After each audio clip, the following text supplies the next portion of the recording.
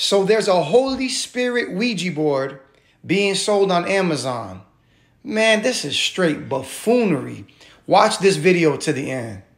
Note, a board game sold on Amazon, the online shopping giant, claims to let people communicate with God. But as one exorcist warns, it is extremely dangerous and could lead to the exact opposite outcome.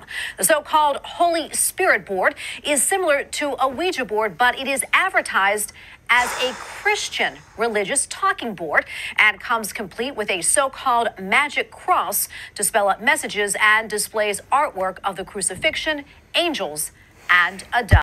What's funny is I went to the first review. Read this review. The board and the box are gorgeous. Graphics and quality are excellent.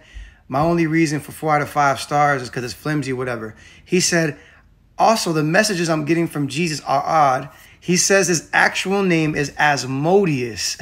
Watch this. Asmodeus is the king of demons. You gotta be kidding me.